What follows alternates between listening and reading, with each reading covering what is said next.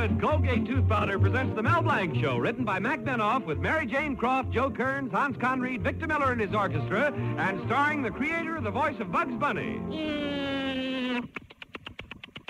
What's up, Doc? Yes, Colgate tooth powder for a breath that's sweet and teeth that sparkle brings you the Mel Blanc Show, with Mel playing his new character, Zookie. Hello, everybody. Hello, everybody. Hi.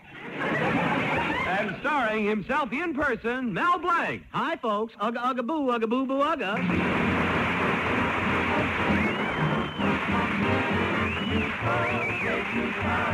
Keep smiling just right. Use it each morning and use it each night. It cleans your teeth, makes breath so sweet. Use Colgate tooth powder. Want teeth that sparkle and dazzle, a breath that's fresh and sweet? Then try Colgate tooth powder, for the new all-purpose Colgate tooth powder cleans your teeth and sweetens your breath. Yes, this new all-purpose tooth powder produces an amazingly rich active foam that's marvelously effective. Every time you brush your teeth with this new all-purpose Colgate tooth powder, your whole mouth feels clean, sweet, fresh. Your teeth regain their natural sparkle. It's been proved in 7 cases out of 10 that Colgate tooth powder instantly stops unpleasing breath that originates in the mouth. And as for cleaning, you can depend on Colgate tooth powder revealing the natural brilliance of your teeth. Yes, Colgate tooth powder, the new all-purpose tooth powder, does everything you can expect or ask of a dentifrice. Try Colgate tooth powder today for teeth that sparkle and a breath that's sweet. Use Colgate tooth powder. Well, here it is, the month of June. For those who are single, it's the month for marriage. For those who are married and know better, it's the month for vacation. Anyway, in Mel Blanc's little town, everyone is looking through travel folders, and we hear Shirley Davis saying to her boyfriend, Gee, the places in this travel folder are beautiful, Roy. Shirley, I'll go right down to the travel agency and arrange a trip for us. and Mary Smendrick is saying to her boyfriend, Tom, Gee, the places in this travel folder are beautiful, Tom. Mary, I'll go right down to the travel agency and arrange a trip for us. and in Mel Blanc's Fix-It shop, Betty Colby says to her boyfriend, Mel Blanc, Gee, Mel, the places in this travel folder are beautiful. Betty, I'll go right down to the travel agency and get you some more folders.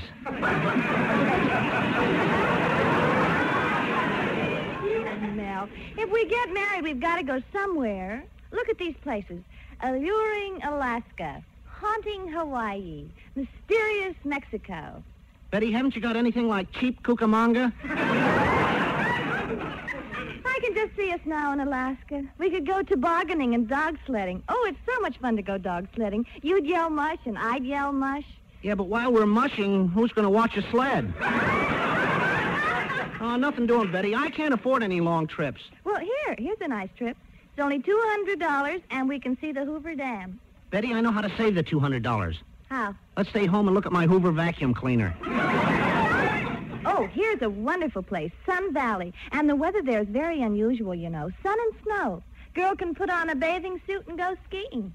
Oh, gosh, that's nothing. What's really unusual is to see your girl put on a bathing suit and go swimming. What are you talking about? You can hardly swim yourself. Oh, is that so? You should see me swim and dive. In fact, I'm one of the best divers in the country. I do a half gainer, a jackknife, and a swan dive all rolled into one. Oh, what's that called? Belly flop. Look, Betty, let me handle one vacation problem at a time. First, I've got to get that summer cottage for your father. Well, speaking of... Hello, Betty. Hello, Father. Hello, Mel. Hello, Mr. Colby. Say, Mr. Colby, I think I'll be able to line up a summer cottage for you. Well, I've been thinking, Mel, what I really want is to get away from it all.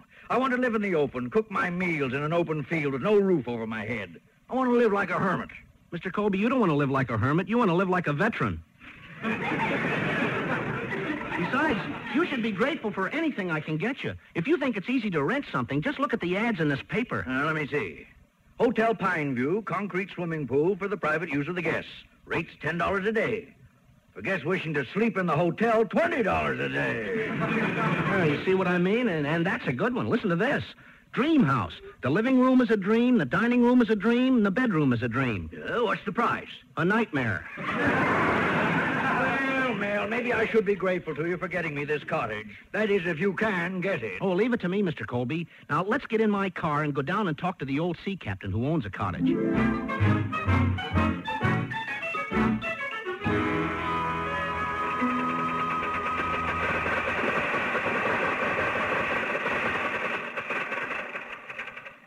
Gosh, Mr. Colby, listen to that motor purr. Sounds like a new 47. Yeah, new 47 concrete mixer. What kind of a car is this anyway? Why, it's 2 feet higher in the front than in the back. Well, it's a racer, Mr. Colby. It likes to start from a crouching position. Mel, why don't you get yourself a new car instead of this old jalopy? Jalopy? Why, this car happens to be a town and country. Town and country? Yeah, this is the only town in the country that'll give it a license. Yes, and it's typical of what you drive. In fact, I'm a little worried about this trip. I always feel nervous with an idiot behind the wheel. Well, don't worry, Mr. Colby. You won't have to do any driving at all. What? Hey, look at that car coming towards us. It's fantastic. It has a California license plate. Well, what's so fantastic about that? He's driving on the right side of the road. He's driving on the right side of the road. Who said that? Oh, Mel, boy. Now, don't... I'll get it started right away.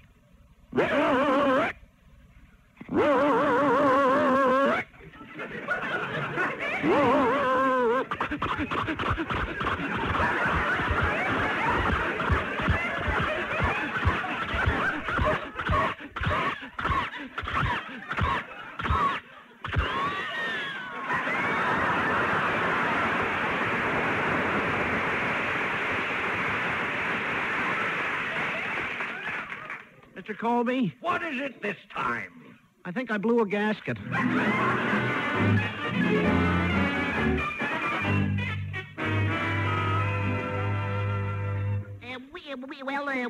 What happened, Mel? Well, the car's in the garage, and they're fixing it now. I phoned the sea captain, and Mr. Colby and I are going to meet him at 5 o'clock. Now, be sure to be back here in time to mind the fix-it shop, Zuki. Oh, okay, Mel. Say, here comes that bragging Beau Brummel Hartley Benson. I'm getting out of here. Hello, Hartley. Was that the screeching of your brakes I heard just outside? No, Mel, old boy. It was merely the squeal of hundreds of women looking at great, big, adorable me.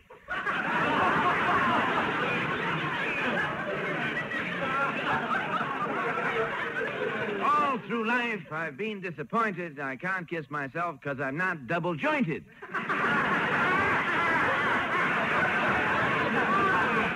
Oh, Hartley, you're not such a big shot with the women. Oh, no, Mel. In a recent survey, it was shown that men of distinction prefer to hold a highball glass in their hands, but women of distinction prefer to hold me. Look, Hartley, you don't bother me at all today. I'm renting a summer cottage for Mr. Colby, and if I can get in good with him, everything will be milk and honey. Mel, old boy, your milk has just curdled. I've just talked to the sea captain myself, and he has promised to rent the cottage to me. What? Yes. In fact, I'm signing the lease tonight. Hartley, were you out at the seashore today? Yes, Mel, and as usual, I was the center of attraction. Some of the girls wore one-piece satin bathing suits, other girls wore polka-dot midriffs, but all eyes were upon me. Well, what were you wearing? My rhinestone evening trunks.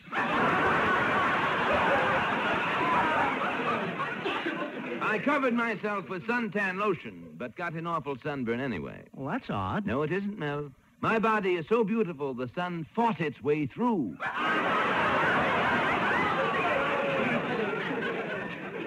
There was a beautiful lady lifeguard, and she rescued me 18 times. 18 times she grabbed me and pulled me to her. Well, Hartley, can't you swim? I wasn't even in the water. But I finally did go in. First, I dipped in my toe. A crab grabbed it. Did he bite you? No, just kissed.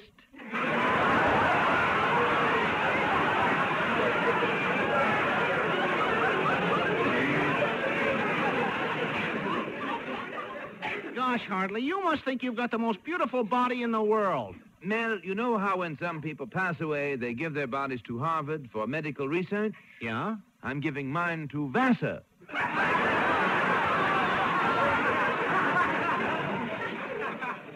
Oh, Hartley, you're not so hot with the women. Oh, no. Mel, once I was traveling through the country. It was a very warm day, so I jumped into a little stream for a swim.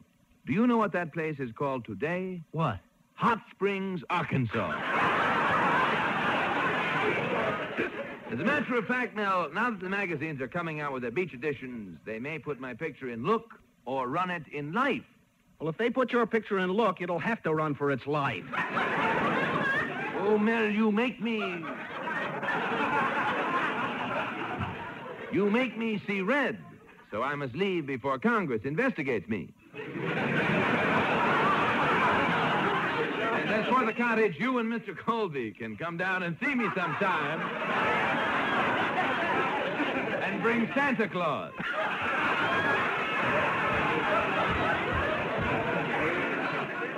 Meanwhile, remember this, I'm as lovely as can be, I'm so sweet, perfume smells me. So long, Mel, they sing me.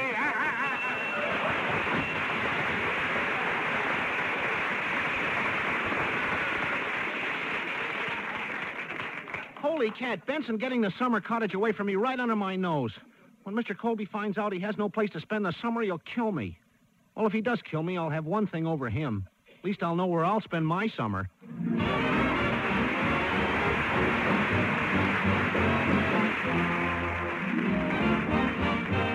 Here's Colgate tooth powder, keep smiling just right. Use it each morning and use it each night. It cleans your teeth, makes breath so sweet. Use Colgate tooth powder. Teeth that sparkle, a breath that's sweet. Isn't that what everyone wants? Try Colgate tooth powder, the all-purpose tooth powder. Instantly, it makes rich, active foam that dances around your mouth, makes your breath sweeter. Yes, indeed. In 7 cases out of 10, it's been proved that Colgate tooth powder instantly stops unpleasing breath that originates in the mouth. And oh, what a wonderful cleansing result you get from Colgate tooth powder. It leaves your teeth with that pearly smooth feeling, reveals their natural brilliance. So for teeth that sparkle and a breath that's sweet, try Colgate tooth powder, the all-purpose tooth powder. Use Colgate tooth powder. Now let's listen to Victor Miller and his orchestra as they play Across the Alley from the Alamo.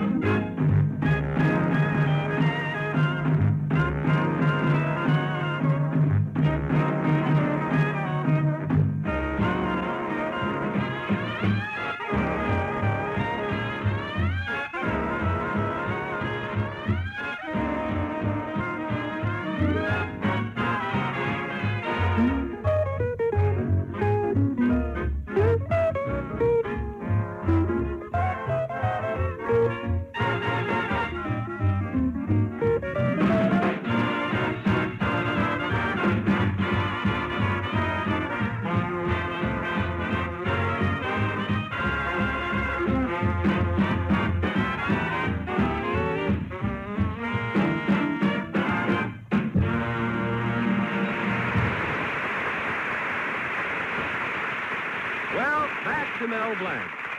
Mel was about to make a very good impression on Mr. Colby by renting a summer cottage for him from an old sea captain, but Hartley Benson beat him to it and is signing a lease for the rental of the same cottage tonight. Now we find Mel in his fix-it shop, worrying as usual. Hello, Mel Blanc's Fix-It Shop. You bend it, we mend it. Yes? Oh, the garage. You fixed my car? Well, what was wrong with it? Uh-huh. Uh-huh. Uh-huh. Mm-hmm. Uh-huh. Uh-huh. Uh-huh. Uh-huh. Out of gas, huh? Well, I'll be over to pick it up. Goodbye. Lot of good it does me to have the car now. What can I do to beat Hartley Benson out with the old sea captain? Oh, here comes my lodge president, Mr. Cushing. He always has some ideas. Maybe he can help me now. Greetings, mighty potentate. Hello, Mel. Boo, Mighty potentate. How's your little geranium? Mel, if you mean my wife, she's gone to pots. Last night she got up in the middle of the night and said, John, I can't breathe. It's too hot. If it gets any hotter, I'll die. Well, what'd you do? threw another log on the fire. Well, when I first married that woman, she had a figure like an hourglass. Now? Her sand has shifted.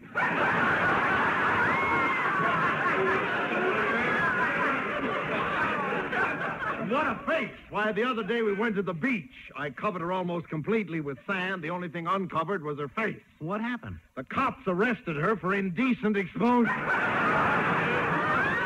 her face isn't that bad. Oh, no? When she went into the water, the tide went out. So what? The tide always goes out. This one never came back. Well, finally she got out into the water and the fish saw her. Mel, that's the first time in history anybody ever heard a barracuda scream. But she went out too far. There was a fishing boat there, and they caught her in a salmon net. Oh, that must have been terrible. No. At the cannery, they rejected her. Oh, come now. You're just making things up. What a woman. Last week, we were on a hunting trip. I'll never forget it. I'd loaded the rifle. I was aiming it when my wife said, "Oh, John, I want to use the rifle. Let me have it. Come on, John, let me have it." God, what a temptation.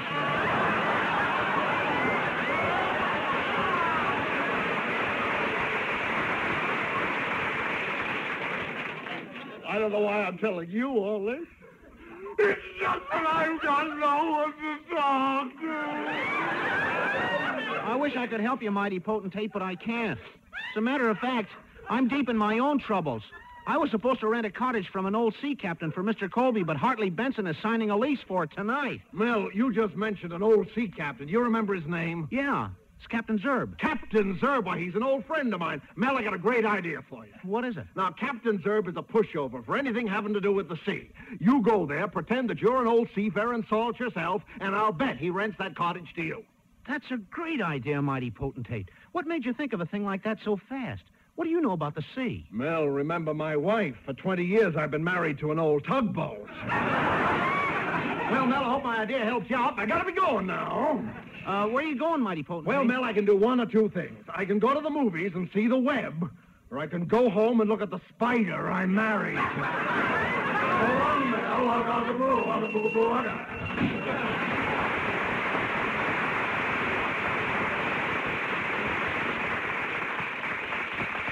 I can always depend on the mighty potentate to help me. Gosh, it's getting late. I'd better rush down to Mr. Colby and tell him the idea.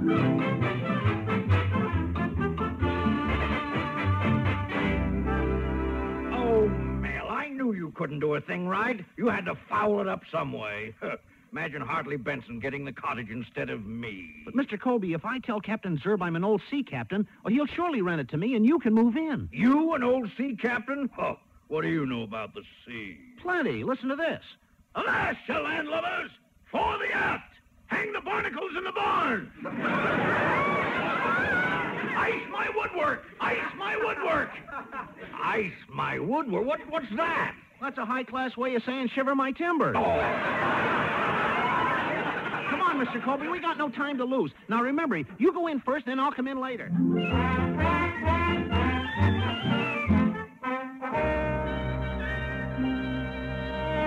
I'm sorry, matey, but my course is set.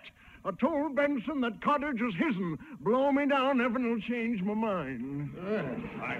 I'm sorry to hear that, Captain Zerb. If I'd rented the cottage, I was going to let an old sea captain live in it. You see, he has no place to stay. No port to drop anchor in? Oh. Well, of course, that may change my mind. Where be this old sea dog? Why, I told him to meet me here. Well, there's a salty-looking lubber coming up the steps now. He's ringing my doorbell. Yes, that must be the Admiral now. I'll open the door. Well, come in, Admiral Blanc. Meet Captain Zerb. Well, my compliments, Admiral Blanc.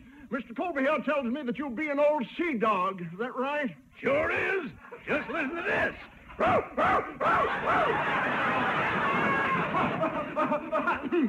now, lower the gangplank, heist up the pennants, and pipe him aboard. And while you're at it, reef in the mainsails. Go to the forecastle and get me a popsicle. Colby here tells me you got no place to stay. That's right. I just got back from a trip across the Atlantic. Made it in 10 hours. No, wait a minute. How could you possibly sail across the Atlantic Ocean in 10 hours? The lights were with me all the way. I got kind of cold, too. I suppose you wore your long underwear aboard ship, huh? You bet, and I kept the hatches fastened, too. Gosh, my baggage. What a time we had, singing all the way. Yo-ho-ho and a bottle of milk. Milk? You mean rum? No, milk. This was a cattle boat. Reminds me of the time I first went to sea. The captain giving me orders all the time. Was you his first mate? No, his second mate. His first wife died. What, Skipper? Captain Zerb, now, about renting the cottage. Mr. Colby, sir, it appears to me like everything's shipshape. Admiral Blanc here solves enough for me. When this Benson landlubber comes along, I'm going to get everything squared away. You got the cottage. Ah, Captain, as we men of the sea always say, you're a salt after my own shaker.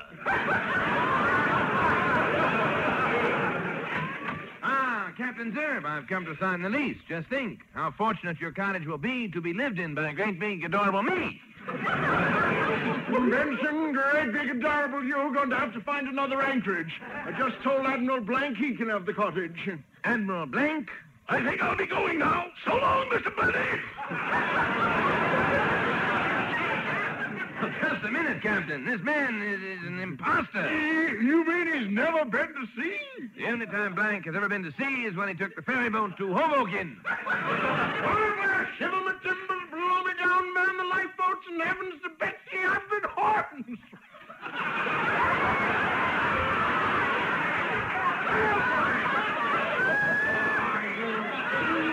I knew it would turn out this way. I'm going to scuttle every bone in your body.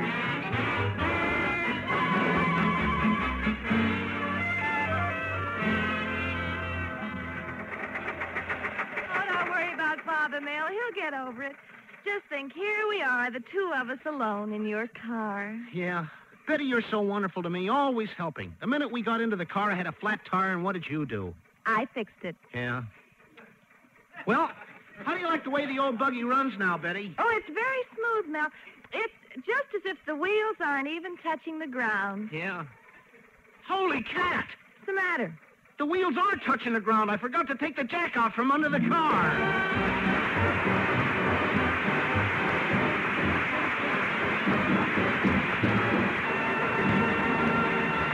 This is Mel Blanc saying thanks for listening. Good night, and that's all, folks. This is Bud Easton reminding you that Colgate Tooth Powder for a breath that's sweet and teeth that sparkle brings you the Mel Blanc Show every Tuesday night at this time. Be sure to join us again next Tuesday night for more fun with Mel and the people you'll meet in Mel Blanc's Fix-It Shop.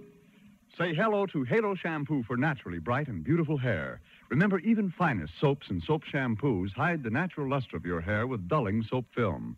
But Halo Shampoo contains no soap, therefore leaves no dulling soap film. Even in hardest water, Halo makes oceans of rich, fragrant lather, quickly banishes loose dandruff and dirt.